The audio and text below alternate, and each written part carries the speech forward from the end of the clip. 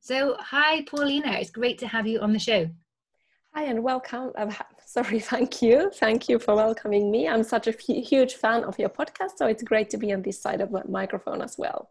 Oh, that's great. And yeah, you've been a great supporter, I know, since I launched the podcast. So that's wonderful. And it's great to have you actually on this side, because I know you've got a lot of value to share, and particularly around copywriting, which is such a core skill for entrepreneurs to have, yet it's something that trips a lot of people up because they're just not quite sure how to turn their ideas into something that's interesting to read and to be consistent with that. So I am going to grill you all about that. But first, I would like to know how you started your business in the first place. Yes, so I have a background in journalism, and I come from Finland, where I worked as journalist mainly in magazines for quite a while. And then when I followed my then boyfriend, now husband, to Switzerland, it was clear that it won't be that easy to transform that career abroad when I couldn't work on using my native language. So I was looking at my options back then, and I ended up working in a communications agency, which was also a great experience because it allowed me to see the other side of the communication work. Because as journalists, you're often bombarded by these press releases and these pieces of information from the agencies, but it was great to see that side as well. And I really loved working one-to-one with clients and all that. But like so many mothers after my maternity leave, I really didn't see myself going back to the agency job. And I started asking myself if there would be a more flexible way, maybe a little bit of a gentler way to be both a mom and a professional, ambitious woman at the same time. And that's when I started working on my own. So there actually, especially in the beginning, I did both things that I had been doing since then. So I did some freelancing as a journalist, and I also worked as a copywriter for some smaller businesses. And I started also working a lot more on the strategy side of things, because when I worked with small businesses especially, I realized that even though they have a lot of ideas and they have a burning passion to what they are doing, they don't necessarily know so much of the communication strategy, content strategy, and how to get themselves and their message out there more consistently, so that you can really reach your dream clients and get your message across to them, to those people who need and deserve to hear that. So yeah, in a nutshell, that's how I turned from full-time journalist to part-time journalist, and then to working almost exclusively with small businesses and startups. Yeah, and I think that's a journey that so many women are going to relate to, particularly those who are in an expat world themselves, that often to follow your husband, you do have to give up everything you've built previously, and very often that doesn't carry you or into your new culture. And when you try to get a job doing what you were doing before, with the language difference, the culture difference, just figuring out how to get a job in the first place and who you would like to work for is a really tough process. So I think for a lot of expat women, that's how I got started as well, is to have your own business is just gives you so much flexibility to own your own time, to do what you really love, and to do it your way as well. So that's great that you've managed to translate your skills into a business and succeed at doing that. And I love your strapline. Can you tell us that it's helping small businesses with mighty missions? Is that? Yes, exactly. I love that so much, because it's so true. Most businesses have started because they have a cause or a passion or something that they want to change in the world. But getting that across and engaging people in that idea is actually really difficult. It's not so easy to do, particularly when it's something that you're passionate about. You don't always come across it as clearly as you need to be. So how do you start translating, because this is something I hear all the time, is I ask people, what do you do? And like, oh, it's complicated. So how do you start translating a big mighty mission that may come and feel a bit complicated into something that's really engaging for people? Yeah, well, it's often quite a process because when we work on our own business, we are so close to it and we know it really inside and out. So it can be even hard to explain it to somebody who doesn't know it that well. And it can take time to get there. So if there's somebody listening who is just right at that point that you described and feels overwhelmed, it's normal. It can feel a bit overwhelming in a beginning. But what often helps is to take a step back and look at all of that a little bit through the lenses or through the eyes of someone else. Like one good strategy is to try to explain your business for a 5-year-old or for a 10-year-old. I actually do that myself sometimes when I realize that I'm too caught up by all the fancy words like strategy or mission. And it doesn't mean that you need to downplay yourself or use oversimplistic language, but try to explain it to somebody who doesn't know your area so well. And sometimes it can help to do that, like really in real life, to ask somebody who you know and who you trust, but who doesn't know exactly the ins and outs of your particular business, and practice it with them. It can be an eye-opening exercise actually, because then they can ask questions like, oh, I don't understand what that is. Yeah. And especially, sorry, if you're working on a written content, what often works is to speak it out loud, because when we write things, we try to sound fancy and we use complicated structures, and we love using those verbs with ing at the end when we are writing stuff down. But when you're speaking, you usually use shorter sentences. You just said, I help entrepreneurs build their communication strategy so that they can do what they love, and try to speak it out loud to somebody and see, and or even record yourself if that helps you. Yeah, I've used to do that, and when you read it out loud, you realize where you trip up and where things really sound quite clumsy, and you would never actually say that exactly anyone. And it just feels so weird tripping off your tongue. You're like, oh no, I need to change that. Yeah, it's a great tip to keeping it simple. And I love the idea of explaining it to someone who doesn't know about the subject, or a child. I always used to say, explain it to an intelligent 10-year-old. And I've got not two 10-year-olds, but one 10-year-old and one 12-year-old at home. And I quite often do that. And my 10-year-old will just tell you straight, no, I don't get it. That's a load of rubbish. Huh? What are you trying to say? Yeah. Oh, right. Okay. So that's the beauty of telling it to a child, is they will tell you. They won't try and be nice. Other people will try and tell you what they think you want to hear sometimes. But a 10-year-old, definitely not. They'll tell you as it is. Exactly. So when it comes to writing great copy, it's often, my experience was often that people would leave it to the last minute and say, oh, we need something on this, and just chuck something out there. But obviously that doesn't really work. It's not the ideal way to do things. What's your advice? What do you feel is the best way for a company to, or a business owner to share their mission? Well, I think here really consistency is key. So where I see many companies and many people to struggle is that sometimes it's so easy to create content when you're on a flow and do it once a month, and you get all excited and you want to try new things, but it's hard to keep it up in the long run. And for your audience to really find out about you and to engage with you, and for you to build that like, know and trust factor that you need in order to sell, it takes time, and they need to see you consistently over different media that you're using, telling the maybe slightly different messages that you're sharing, but it has to be consistent, both in terms of message. You have to be saying more or less the same thing over and over again. It might sound to you like you're a broken record, but for somebody who is on the other side and doesn't know you that well, it only helps them to realize that, oh yeah, this is that person, oh, this is her thing, or this is what she's advancing. So it's very important to be very clear about that, but also to be able to share that content in a regular way. And in order to share that content, you need to be able to create that content in a regular way. And here is where my approach is sometimes a little bit old school or boring, if you want to use that word, because I don't believe in tricks, and I don't believe in those magic bullets that will change the course of your business overnight.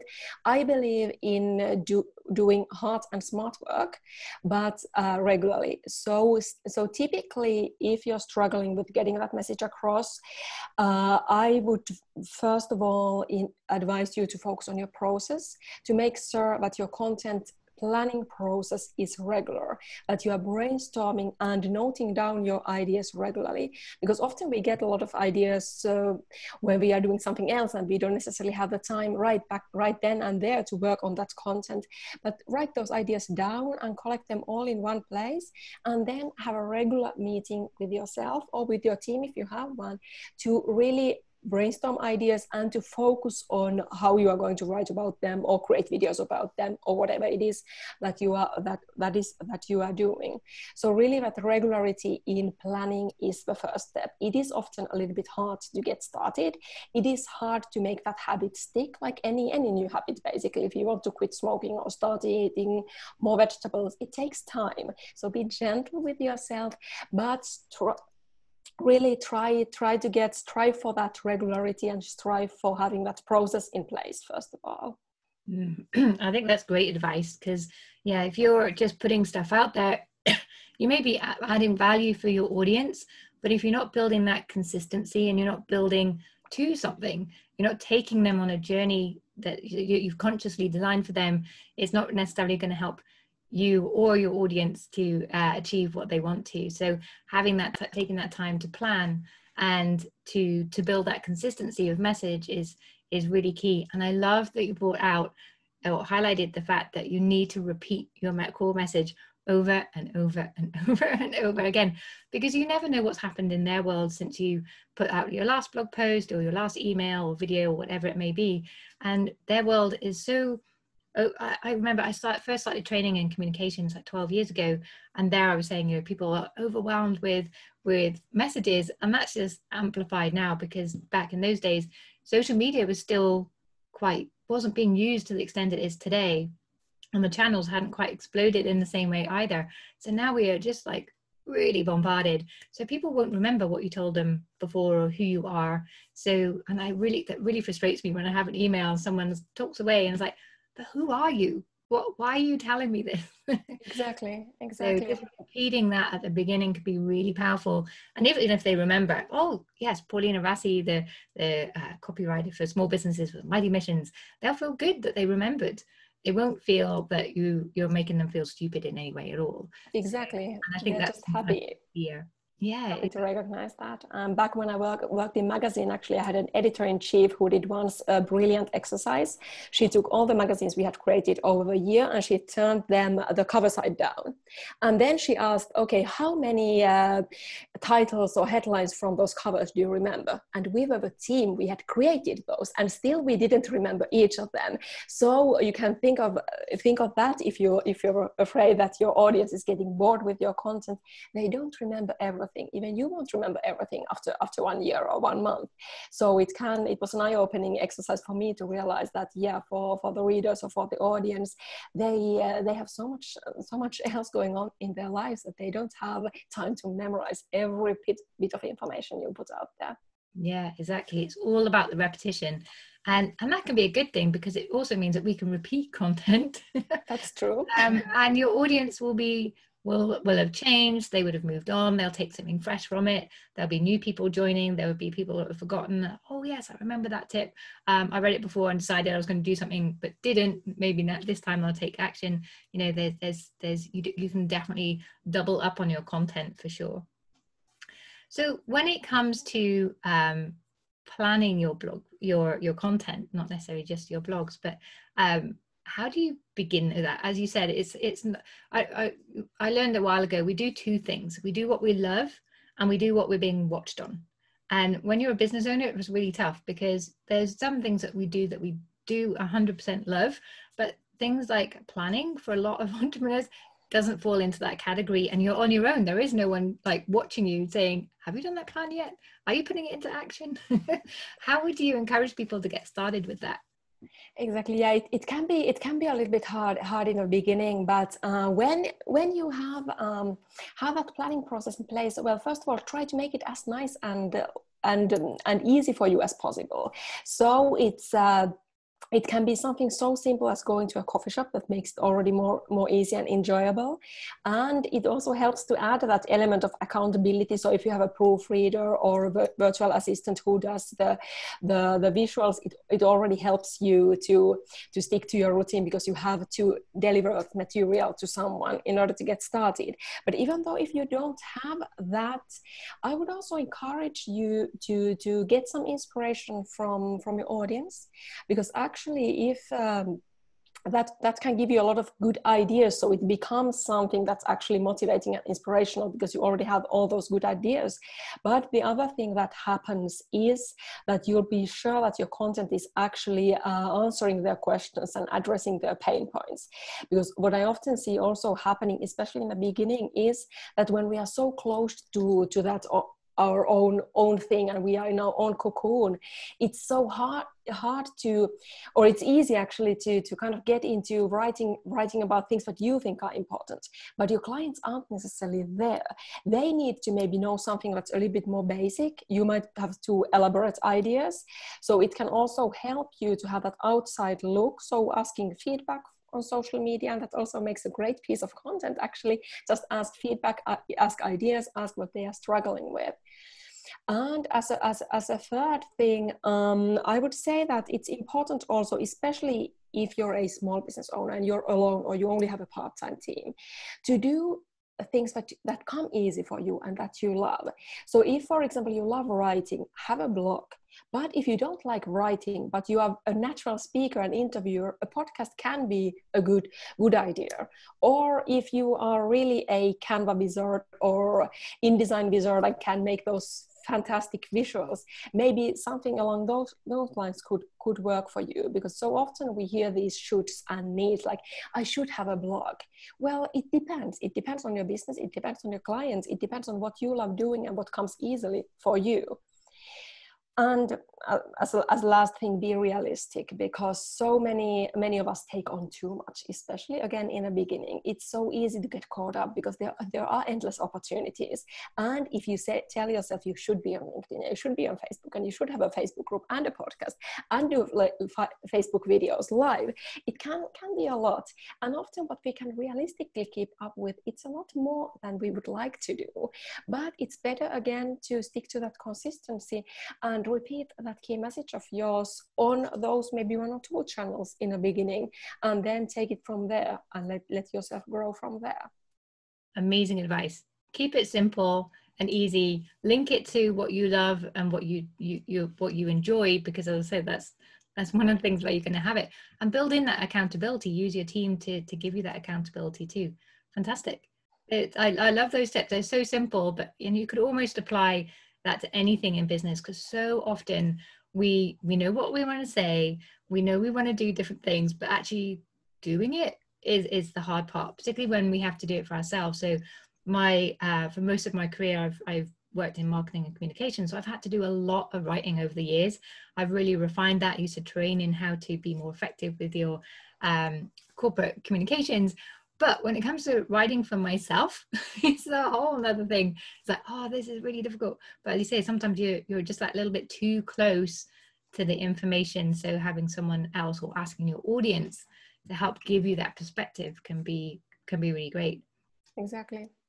And sometimes asking for help, even it doesn't have to be a full-time team member. It can be just someone who helps you occasionally with some social media channels, with a blog or whatever it is. Sometimes just outsourcing one tiny piece of a process can already help you get moving and give you so much more time for our project as well. Yeah, absolutely. Getting to that point where you can get some help in, whether it's a professional copywriter like yourself or just a VA that can just take part of it away. So I write my own blog post, but now I've got a marketing assistant who does the graphics, puts it all in place with the nice headings and all that kind of thing, which I could so easily do, but it's an extra hour or two's work. So having someone else who can do that for you is just, it's amazing. It means that you can really focus on what's really important for your business and the needle movers. So Pauliina, if people want to learn more about how to create their content and and a strategy, but perhaps they don't yet have the budget to have a dedicated resource like yourself. Is there any other options that you can recommend for them to do? Well, first of all, I have a freebie with 10 free content ideas, which might be helpful. And building that strategy and that content plan is often already saves a lot of time there. And of course, always developing your own content creation skills is something that takes you a step further, one step further on that process, so that you can get that content created more quickly and more effortlessly. And did you have an online program? Yes, I also have an online program for beginning entrepreneurs to create their communication strategy. So that's a 6-week program. There is some one-to-one time with me as well, but it's a group program that helps you to create that communication strategy. So to really zone into all those questions that you need to be very clear on before you can start creating that content efficiently yourself. So what is that message of yours? Who is your audience, and how to reach them? What channels actually work for you, so you don't need to be everywhere and juggle all the balls at the same time. And then towards the end, we also talk about content creation. Brilliant. And I think a lot of the success in building a strategy and a plan is just asking the right questions, but we don't always know what questions to ask or have a framework to help us answer them in a way that we can then use and make things easier for the next stage. So I can imagine that's really highly valuable. In fact, I know it is, because I have, as a sneak peek behind the scenes, I'm giving you a little nudge there as well, because I know you're very modest in what's available, but you've really distilled your experience into that. So I know it's a highly valuable program for people. And that freebie sounds amazing. So 10 ways to find. Yes, so it's 10 content ideas that work on every channel. So if you are in that phase where you don't really know what to write about or what to create content about, it gives you 10 ideas that get you started immediately. So just pick one and start working on that. And already that clarity, often if you get that one thing done, it gives you that boost of confidence that gets you going and makes it a lot easier to continue on the next piece of content. Amazing. So that's nearly 2 weeks worth of content that you've already made it easier for them. And if you repeat that's more than a month. Awesome. Exactly. And you shouldn't forget, one of my favorite tips is often content batching. So don't work on one piece of content at a time, but do that 1 week or 2 weeks in one go, and it'll already make it a lot more easier and quicker for you. Yeah, exactly. And then you can really get in the flow. Like we were just talking before we came live, that last week I was just in the mood and had the flow, and I had the ideas and everything ready. And I managed to write 5 blog posts in one morning, and I had a client meeting as well. So I was really very impressed with my productivity then, but it helps to have the strategy there. I mean, I couldn't have written them completely by scratch, sitting down thinking, right, what am I going to do? Having that plan in place and some ideas already in the background really helped me to motor through those, which felt great. Exactly, and that's just how you make the flow possible. It will find you, the inspiration will find you, but you need to work a little bit to make yourself seen by him or her. Yeah, exactly. And that's so important these days, is being seen, because if you have a business but people don't know you're there, they don't understand what you do, and they don't understand why they need it, then your business is not going to go anywhere. So understanding how to write copy, how to engage your audiences, and how to be consistent with your content is so important. I think it's one of the most important skills for every entrepreneur to understand, even if they end up outsourcing that, understanding those skills first so that they can outsource in the best way and oversee that strategy is really so important for building a successful business. Exactly, and all that content strategy, it should stem back to your business goals and what is that bigger vision and mission of yours that you're aiming to accomplish. Because just outsourcing, it can be a good help, but if it's done too early or without all that strategy behind, it can just become a big cost. Actually, it doesn't necessarily bring the results. But when you're clear on your own goals and what you're trying to achieve as a business, and then understanding how communication and content can help back that up, then it can really make all the difference. Yeah, I know that's great advice. And I know there's advice that could say, oh, type your keyword into Google and it will give you some ideas. And then you can take those and write an article around it, or do the same on Pinterest, which is great for getting blog ideas. But if you write that and it doesn't link into where you're going with your business and your bigger strategy, as you say, then it's not going to help you. You've just Exactly. you've given away value to your audience, which is great, but it might not even be the right audience that you've been engaging. So you've really effectively wasted your time, and no entrepreneur has time to waste. That is something I know for sure. Yeah, I think, and we can all agree on that. Yeah. Pauliina, you have shared so much amazing advice. Is there any last golden nugget or piece of advice you'd like to give the audience, either to do with copywriting or anything that you've experienced on your business journey? Well, this actually links maybe to both of those things. But especially when I started when I, like as I mentioned, I started as a freelance journalist because that was what I knew how to do, and it led me to where I'm today with working with businesses and having the online program and all that. But I feel that I could have got here sooner if I had had a little bit more strategy in the beginning, a little bit more help in the beginning. Because often you hear this advice that start where you are, which is a great advice because you have to start where you are right now. It goes both for your business and for your content. But having a little bit of more clarity on direction and having a little bit more strategy of where are you going exactly can save you from a lot of unnecessary detours. And I know it could have saved me from a lot of unnecessary detours, and sometimes it can be hard to see that for yourself. So getting help, either whether it's a business coach or a mentor or just an accountability buddy, so somebody who just kicks your butt every once in a while and keeps you on track, it can really make a big difference. Yeah, I 100% agree, and that's really why I launched the Dream Clients Blueprint program, which is a semi-private business coaching experience, was really to help women achieve that, to step back and have that perspective. Because so often I see women who have amazing skills, they get fantastic results for their clients, but they're not being consistent enough in their business. They're not confident yet in sharing their value in the right ways and showing up in their business in ways that attract the right clients.